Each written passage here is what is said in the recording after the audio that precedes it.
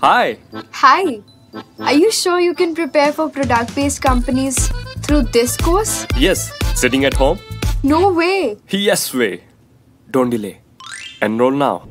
Geeks learning together.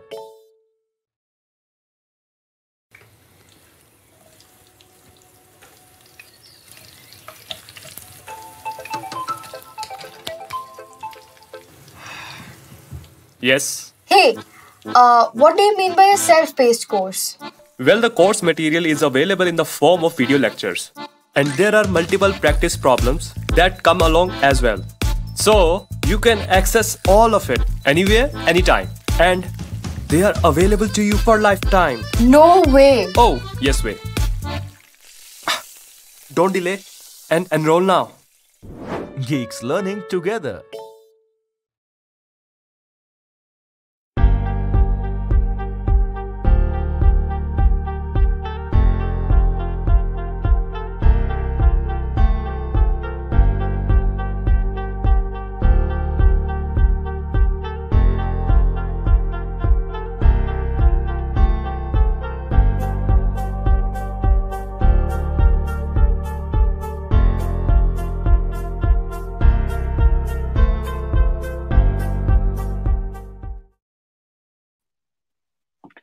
Hello, guys, and welcome back to this amazing channel. This is Abhinav, and today we are back with our next problem of the day. First of all, please let me know if I'm clearly audible and visible to you all so that we can start today's class.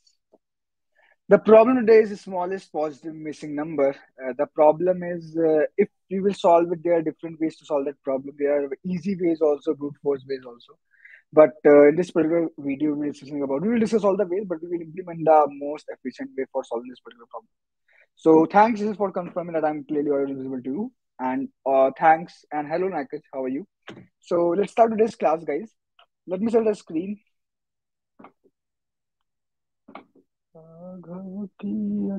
Okay. So smallest positive missing number. The number says that you are given an array of n integers including zero, and there like can be negative numbers also you can see. Okay. What you have to do is the task is to find the smallest positive number that is missing in the array. Okay. So let's say the array is like this. Let's say array is 0, -10, 1, 3, -20. So if you will see which is the smallest negative positive number which is not present. So which is the first positive number? 1. So 1 is present. Which is the second positive number? 2. 2 is not present. So 2 is the answer. Let's say we're talking about this particular array.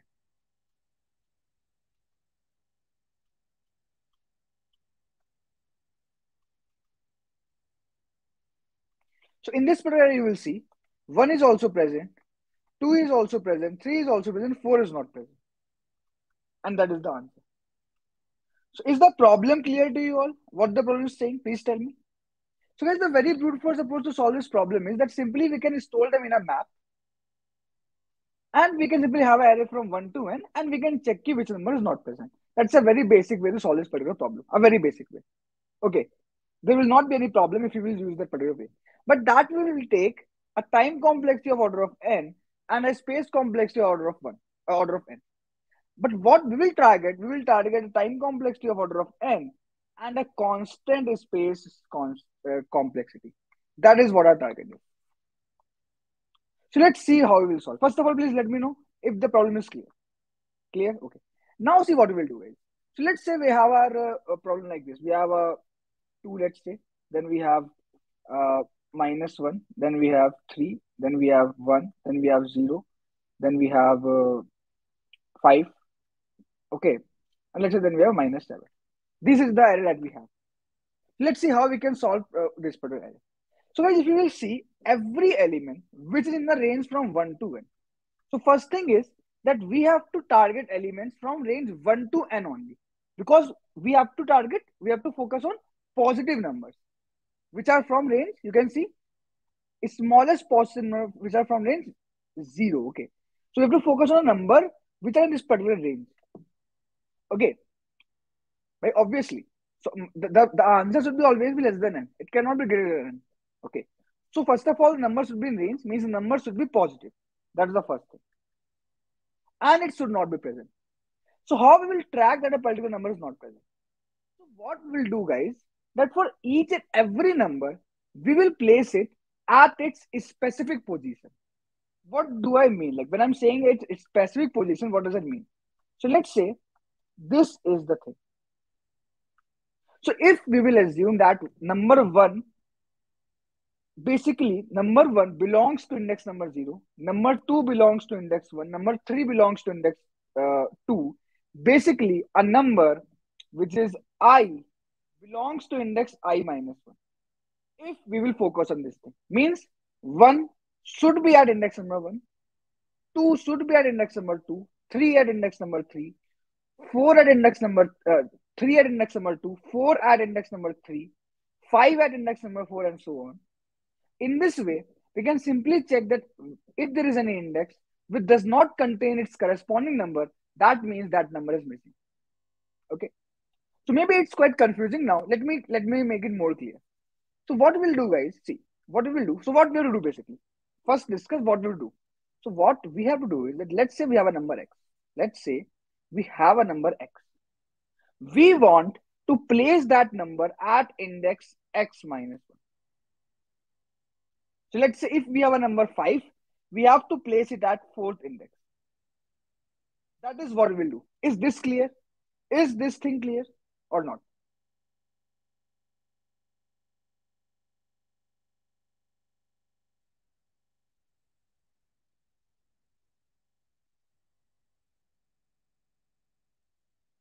ये clear है? ये बात clear है? And that we have to do for every positive number. For every positive number.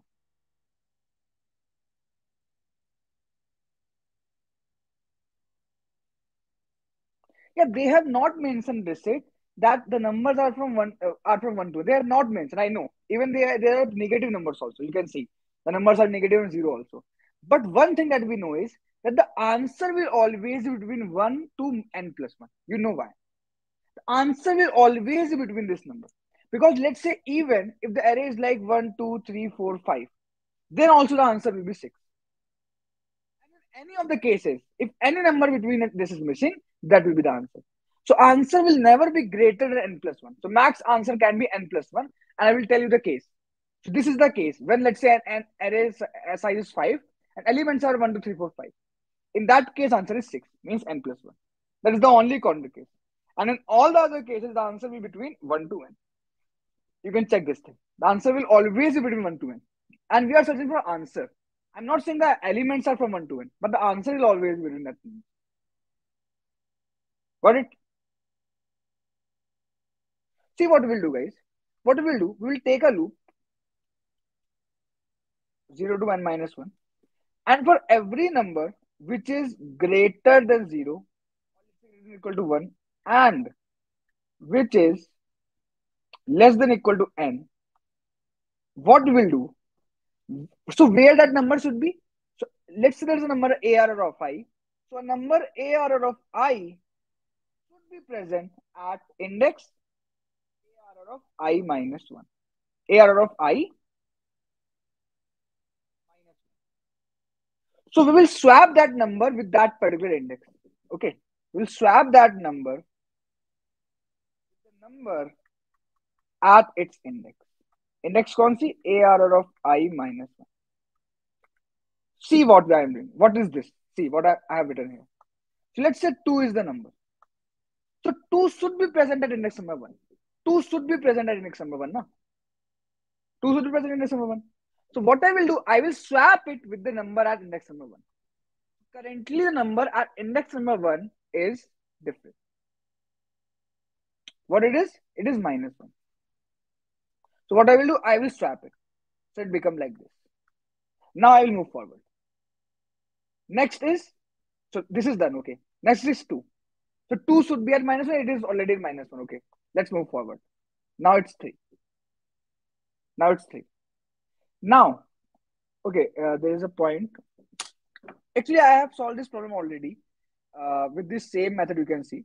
So actually, देखो यहाँ भी हमने same चीज की है, but there is a point that we have to discuss. Okay, this is a point that we can discuss, but okay, that is not required, I guess. If they are equal, then also it will be fine. Yeah, okay. I don't think it is will be very much required. Fine. ठीक है. So देखो, अब now 3 is there. So 3 should be present at which index? 3 should be present at index number 2. Should be present at index number 2. And it is present in index number 2, you can see. It should be present in index number 2 and it is present at index number 2. So again, there is no problem. Again, there is no problem. Okay, great.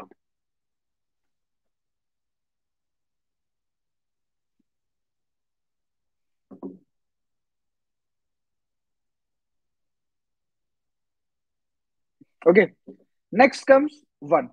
So 1 should be present at index number 0. 1 should be present at index number 0. So what I will do? We will make this at index number 0. Now it's 0, we will not. Now 5 should be present at index number 4. So we'll make it at that place.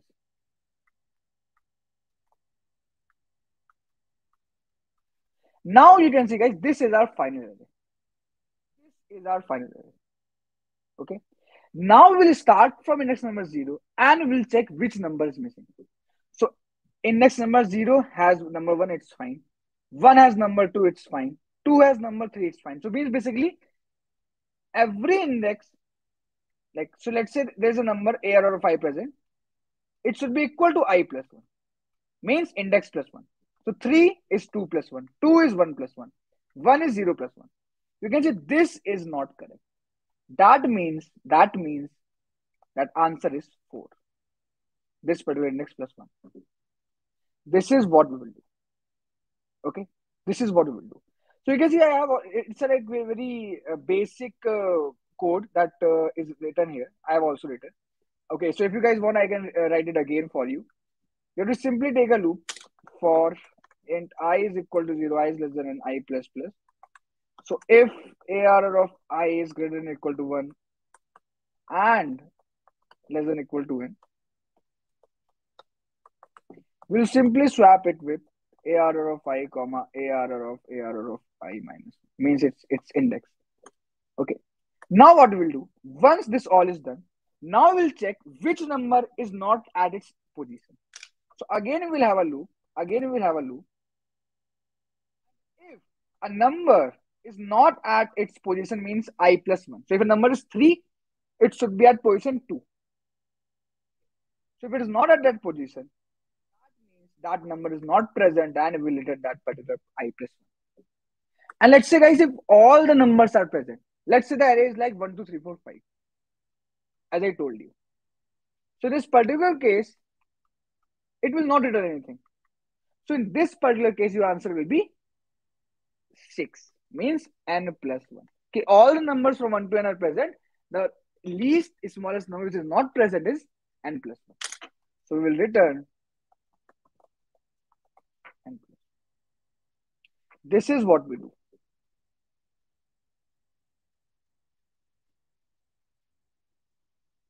Okay.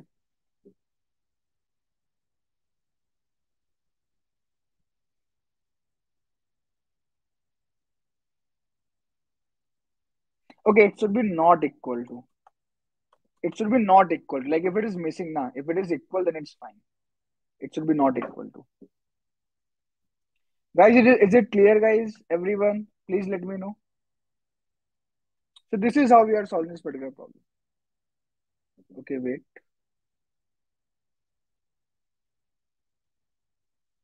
Uh,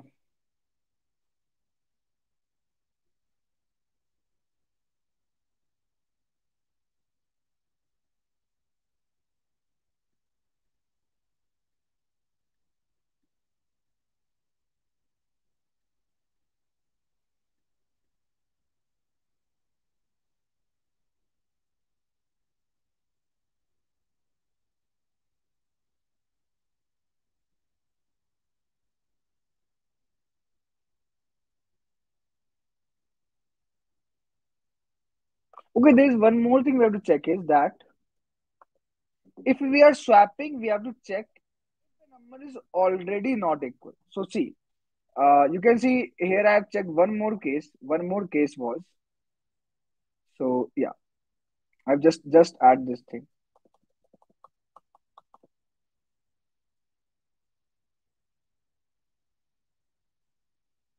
One more case was this, that we are swapping, but that if that both are already equal, then there is no means. So they should be not equal. I guess that is the problem we are having here. Uh, let's see.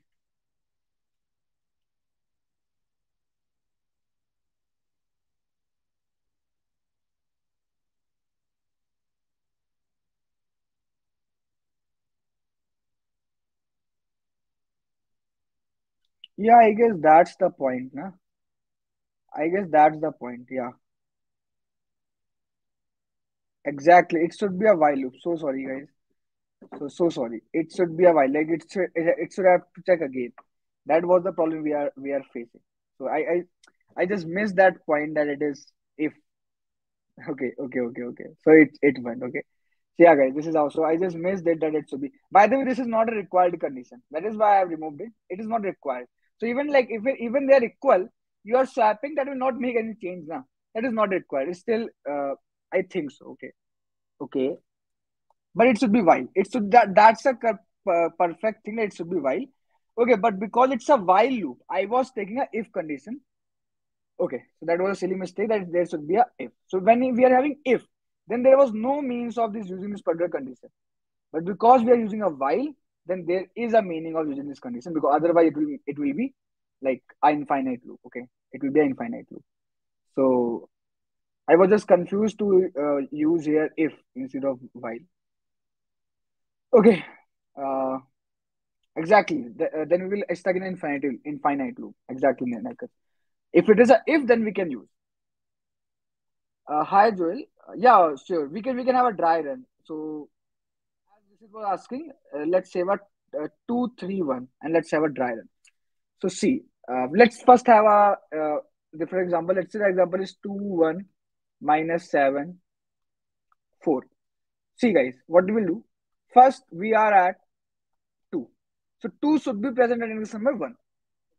So we'll swap it.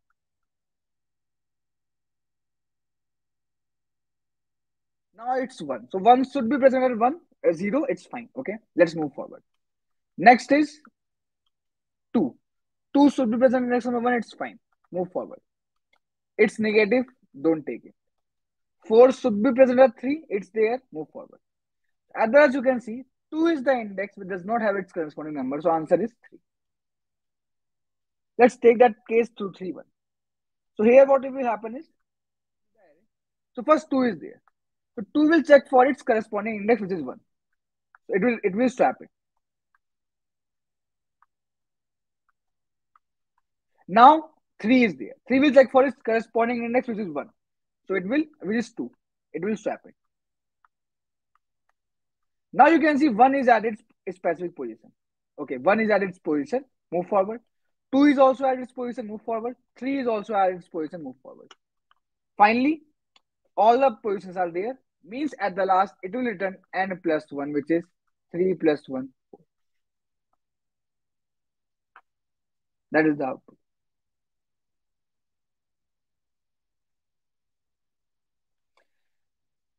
Yeah, you can, exactly.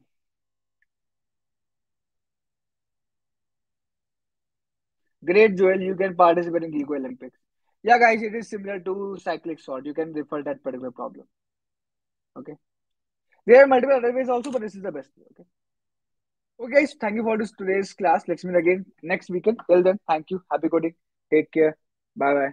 GFG कर लो हो जाएगा.